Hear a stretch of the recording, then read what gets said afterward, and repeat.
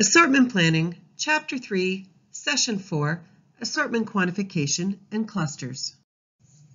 As the buying team begins the process to quantify their buys, they would do this by using either a predefined wedge or they would tailor their buy to meet the customer demands. The wedge has been used for years. Stores would be clustered by total sales volume, allowing for faster buying decisions. An all-store buy is defined by one quantity, and a select store buy is quite often half the amount of the all-store buy quantity with very little deviation. This holds retailers back from fulfilling customer demand quickly. The inherent constraints limit buyers to a predetermined set of styles, ignoring their urgent need to be adaptive to trends. If an emerging trend doesn't fit the predefined buy, then the entire plan needs to be reworked.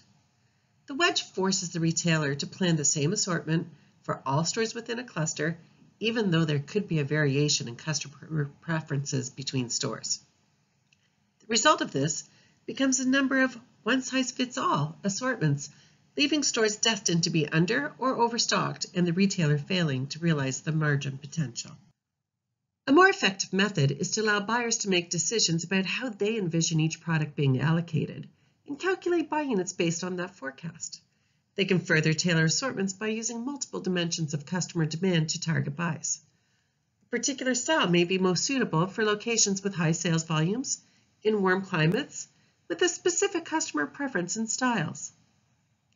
This type of buying requires the ability to constantly recalculate buy dollars and units to ensure merchandise plans are adhered to. Buy plans still must roll up to the company targets the same as the wedge. However, now buyers have more flexibility to adjust their buys to ensure inventory is appropriately matched to customer demand. Empowering the merchants to make best decisions about how to spend buy dollars, assortments can better match fashion trends, and using multiple dimensions of customer demand, they can match the product demand to every location within the organization. When using the wedge and clustering stores, they are typically defined at the total sales volume, regardless if the sales were primarily generated from denim jeans, t-shirts, handbags, or even vacuum cleaners. The grading for all products is the same in the store.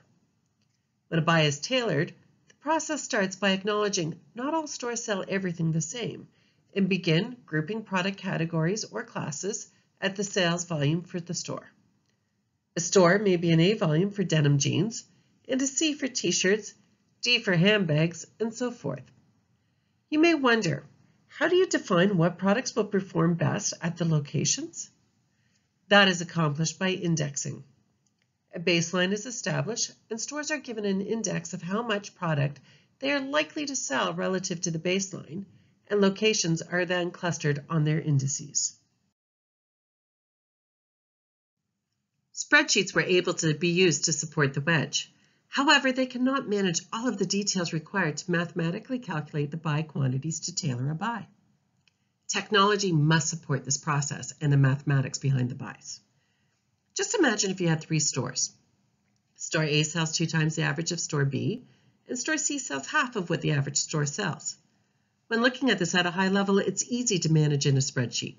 Store A would receive double of the average store, and store C would receive half.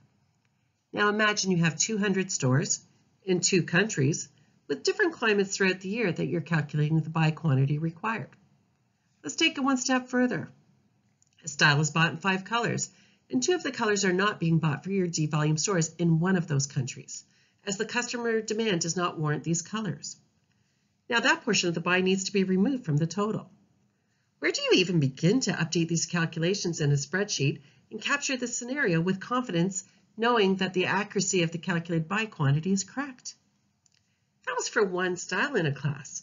How would anyone be able to manage all the calculations in Excel for 200 stores in the multiple countries and still come up with the correct buy number? Only technology can assist with this type of detail.